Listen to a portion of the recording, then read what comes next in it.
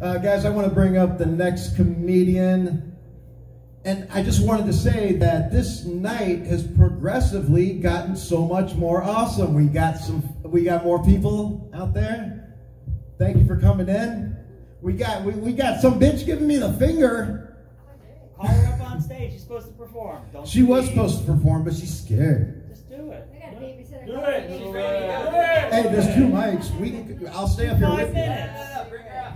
I'm just saying. Dude, bring her up. Do 5 minutes. There you go. Come on.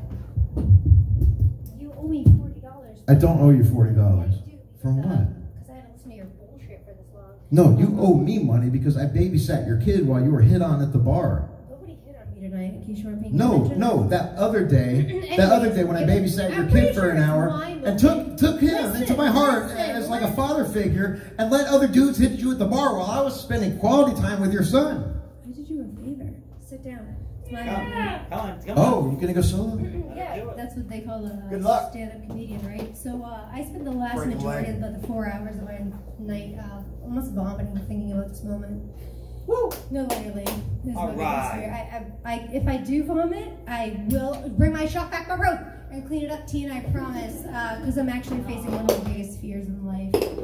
If I'm not funny, I don't care. I want you all to know that I took a step, and I promised myself that if I came here tonight, I'm shaking right now. I hope you all know. And I know some of you have been in this position of these, like I'm literally facing my biggest fear. Yeah. Okay. Good job. All right. Good job. I am literally beyond grateful that it came with everyone in this room because I didn't throw up at the house.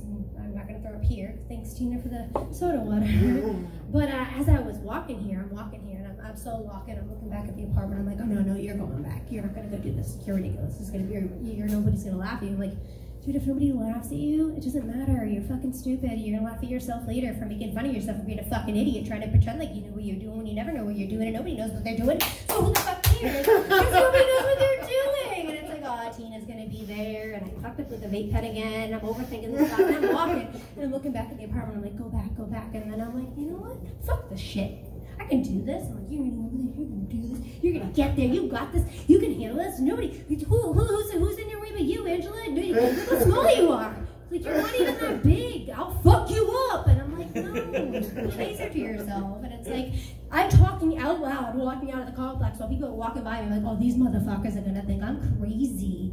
So I'm leaving the apartment complex talking to myself, hoping that when I get here, I'm not going to embarrass myself. And I was like, dude, you embarrass yourself just walking around. Like, what the fuck are you talking about? It's true. No, seriously, I do. I embarrass myself every day. Like, I just open my mouth and I'm like, you are full embarrassment. Like, I'm pretty sure I think more about what I think other people think of me and waste a lot of my fucking time. Like, I lay in bed thinking about what I said the other day to Doug. That was kind of stupid. Pretty much everything. Told him his joke sucked. Kind of judging. Told him you want to be a comedian judging another comedian. No, I don't fucking care. To be pretty honest. So I mean, I do. I think about those things, and it makes me reflect. And I think I don't ever want to be a comedian. That's not really what I want to do. I don't want to stand. I really would like to be sitting down. Actually, I think the stand-up comedian is totally overrated. Why you all get to fucking sit and I have to stand? I have 2 kids. Who here has 2 kids? Raise your hand. No, none of you. Oh, you do? I'm sorry for yeah, you. we've all got 2 kids. Oh, I know you guys. I'm so sorry. And they go, oh, it only gets worse. They never say it gets better. Nope, never. They go, oh, it just changes. It gets. That's what they say. It changes. Yeah, my daughter learned how to get potty trained today. That was fun because she was, mommy, come here, look, and she thinks I give a shit about her shit. I don't. But guess what I have to do? Show me what you do as a parent. If you're a parent, show me what you do when a kid takes a shit. Show me your enthusiasm. Show me how fucking excited you are for your kid taking a shit. You're like, yay, I don't really. It took this fucking long, Riley. You're 3. Like, I really expected this to take less time, but I have to be enthusiastic about everything my kids do. Everything. Because if you're not, then you grew up to be like me. And you're just like standing up there hoping someone will laugh, anything. You're like, I have trauma and abandonment issues, and I like soda water. Not when it's flat. I really don't care at this point anymore if I make people laugh in a group. I've met most of you here alone, and I've had great experiences with the magician. And I wonder where Brian with a Y is. And I've actually actually haven't met any of all of you, which is so funny because we all know Cash, right? Who here knows Cash? Raise your hand if you know Cash. That's my son. Yeah, I named my son Cash. Yeah, because Bitcoin wasn't a thing at the time, so I just was like, I guess Cash will work. And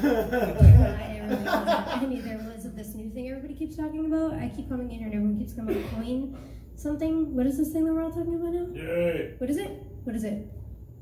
You all know. No? Nobody knows Coinbase something? I don't know. I'm not with the times. I'm really not really good with anything. Coinbase is where you can buy crypto. Yeah, so I don't know. It's a big thing and I feel wicked. It's like the easiest on-ramp if you want to get a crypto, to be honest with you. Yeah, you know where I want to get? Fucking nowhere. You know where I like to go? Nowhere. You know what? Everyone's like, why do you stay in your apartment all the time? I'm like, because this is where the fuck I want to be. Why? I'm like, because there's no people and there's Instacart. Like, thank you 2021. I thank the coronavirus. I'm sorry.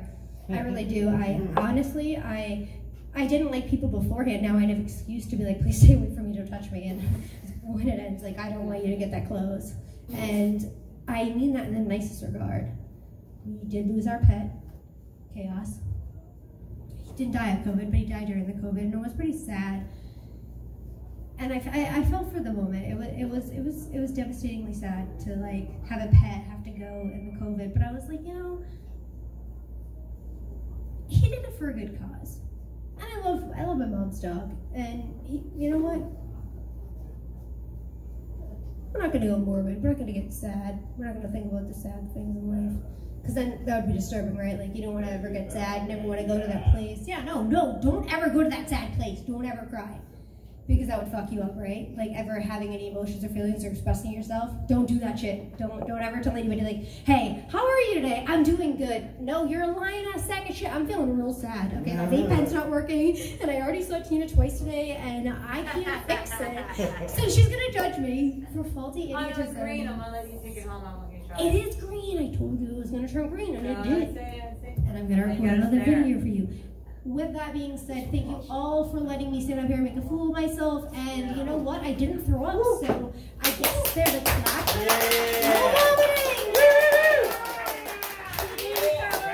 Congratulations. I have better shit when I'm not in my own head. Thank you all for listening. And Doug, take it home, which I don't think you're going to do. Guys, the party's just getting started. Let's hear it for Angela. Oh my God. Oh my God, I think we may have just seen the birth of a star. It's like she had 10 years under her belts. I gotta follow Angela now. This one or?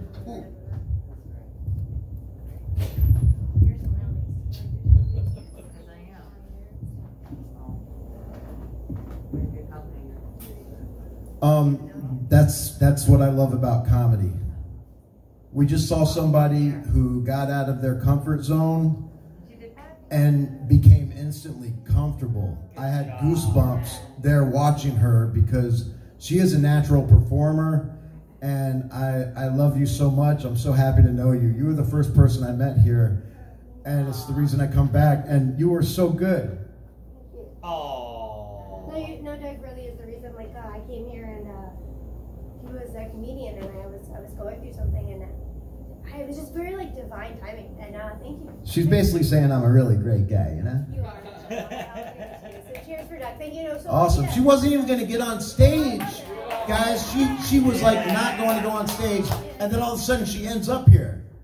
That's crazy. When I throw up, I'll send you all like a. Oh, like I was going to try to help you out at first, then you're like, get the fuck off, man. And you took over. It's like, this is my own show now. Then you freaking nailed it. Let me go with A Life in the Clouds. Thanks, Doug. Ooh, wow. Hey, anybody ever been on a blind date? Was it awkward? They were blind. Oh my God, man. Like, I've never been on a blind date, but I have been on a deaf date, which was very awkward. Long moments of silence, more than any on any other dates. On this deaf date that I went on. The main problem was that I didn't know sign language. So the whole thing was awkward and everything. Like half the time I didn't even think she was listening to me.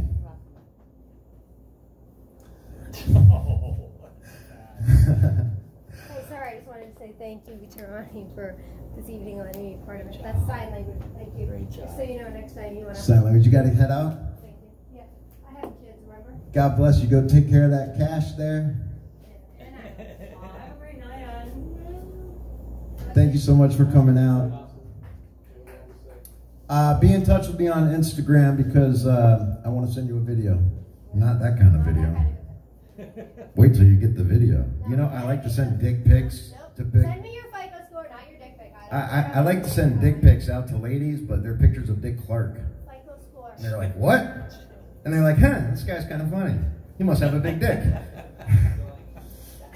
But yeah, this deaf date, you know. So like at the end, I signaled for the check because it was about time to end this deaf date. And she recognized that I was checking out, and I was like, if she understands that, maybe she'll understand, maybe I can convey something to her with my hands and maybe speak to her in some kind of sign language, you know, not professionally or anything. But so at the end of the date, I gave her one of these. I was like,